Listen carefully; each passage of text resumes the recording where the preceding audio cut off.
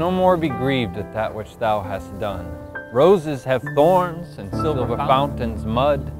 Clouds and eclipses stain both moon and sun, and loathsome canker lives in sweetest bud.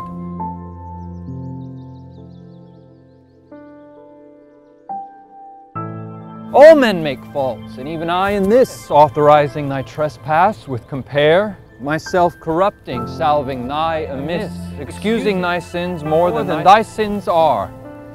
For to thy sensual fault I bring in sense. Thy adverse party is thy advocate, and gainst myself a lawful plea commence.